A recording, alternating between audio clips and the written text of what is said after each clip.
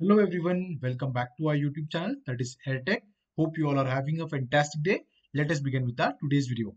So our today's video is going to be very important for all the people who are waiting for onboarding.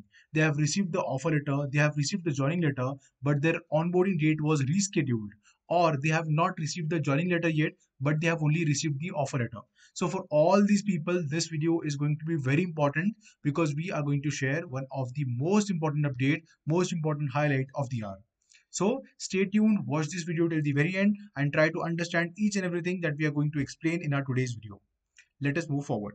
Now, the number one thing that we want to highlight is that Maharashtra government issues notice to TCS over onboarding delay. Okay, in July, Nascent Information Technology Employees Senate (NITES) filed a complaint with the Ministry of Labor and Employment, highlighting the delay onboarding of over 200 lateral recruits by TCS.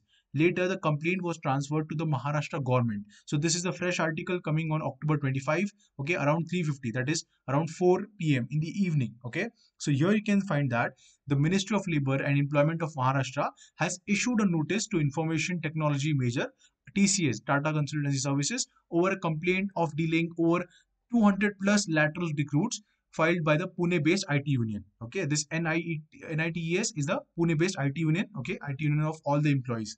As per the letter issued by the government, a joint meeting of management has been called on November 2nd, 2023 in the morning to present TCS's case. The joint meeting of management regarding redressal of grievances settled on 2nd of 11th, okay, November, in the morning, 12 noon, okay, in the presence of the undersigned at the office at the above address, and you should be present at the said meeting in person or through an authorized representative with the appropriate documents. The Marathi-translated letters read. So this is the notice that was received to TCS, that was given to TCS, okay, in Marathi language. So it is translated in English by us. MoneyControl has reached out to TCS and the story will be updated accordingly. Okay, so this is the thing that is done by the IT based union. So this is the reason why the union is very important. It can be IT, it can be manufacturing, it can be pharmacy or any other field. That is the reason there is a very importance of the IT unions, and supporting this IT unions is very important for all the IT employees.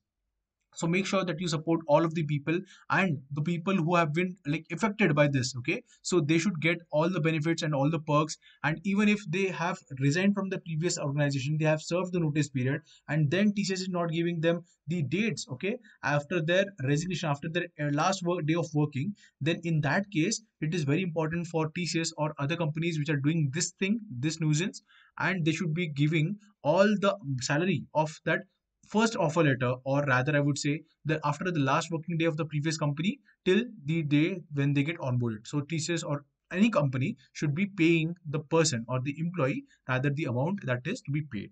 Okay, so this is what we think. Okay, so do let us know what you feel in the comment section below. If you have been affected by this delayed onboarding, do let us know. We will be happy to hear all your stories and how you overcome from it. Okay, thank you so much for watching this video, guys. I hope that you have a good day.